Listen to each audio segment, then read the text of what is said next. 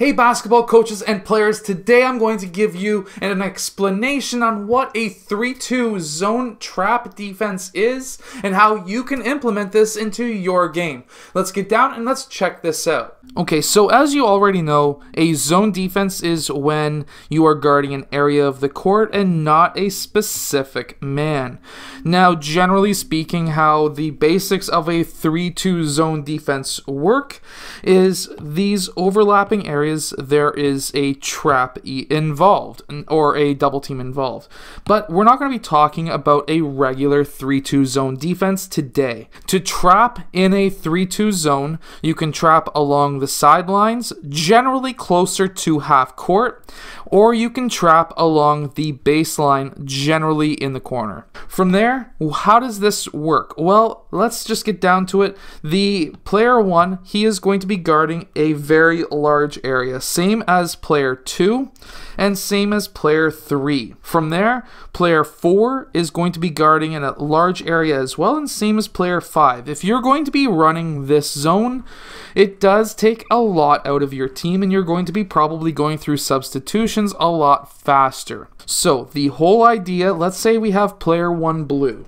The whole idea behind this player is to force player 1 blue towards the left or right side, preferably towards his weak hand, especially at the youth level. So let's say we're forcing him left. Let's say he's a right-handed player. We're forcing him left. To force him left, we need to get player 1 right onto his hip so that there's no way for him to spin around. And then we need to bring player 2 in so that now player 1 cannot run forward. He is blocked. He can only go towards that left side. Now, from here, depending on the other players on the court, you may need to bring players 4, 5, and 3 over. You have to remember that in a trap zone, this is not going to be a regular type of zone where now you have a lot of areas covered or a lot of players covered. You have to understand that this is a riskier situation, sort of like when you're trading stocks. The higher yielding is sometimes more riskier, but from there, you're forcing player 1 towards that left side. So now we're forcing him over towards the left side, and what do we see? Well, if we can get him trapped here, this is fantastic. Player 3 is going to be playing the pickoff pass up top. Player 4 is going to be playing the pickoff towards the baseline, and player 5 is going to be moving a bit higher. Now, yes, they are out of their zones at this point in time, or at least player 5 is out of his zone. Player 4 is slightly out of his zone, but we are looking to intercept passes at this point in time. We can always drop back to our zone if we need to. Now, if we get that player trapped along the sideline, preferably at the half-court line, we are all set. We have won. We now get that ball. But let's say he gets past, for example, past player 2. Well, if he gets past player 2, that's totally fine. We need to get our players back a little bit farther. But he gets past player 2. He is now getting forced by player 2 towards the baseline.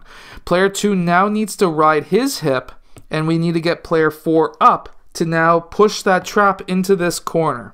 When player 1 starts to dribble towards that corner, if you haven't noticed already, this is something that the Toronto Raptors use quite a bit. Now, if they can get him trapped in that corner, which doesn't happen in the NBA, but can happen successfully at the youth level, we would have player 5 move over towards that opposite low post. We would have player 3 guarding any of the long passes. Player 5 is guarding, obviously, passes into this area.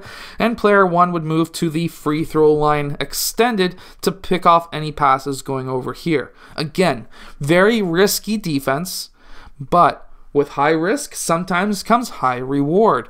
This would be a massive trap. There isn't much that he could do, and of course, you may pick off his pass, he may run out of bounds, he may touch the sideline or baseline, or he just may get trapped for more than a couple of seconds, in which case it would be a turnover anyways. Now, this next part is what you would normally see with the Toronto Raptors. So let's say he gets past player 2 totally, and now player 4 is on him one-on-one.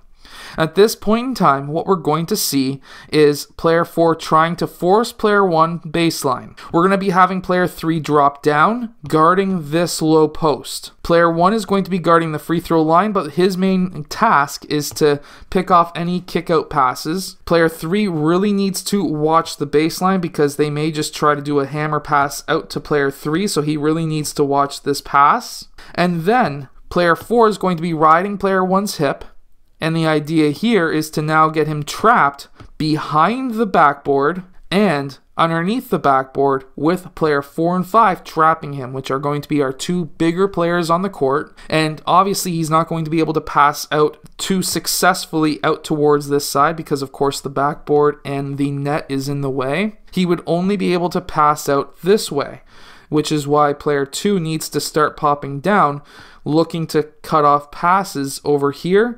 Player 1 is cutting off passes here, and player 3 is cutting off passes here. I hope that this was a great explanation of a 3-2 trap zone defense.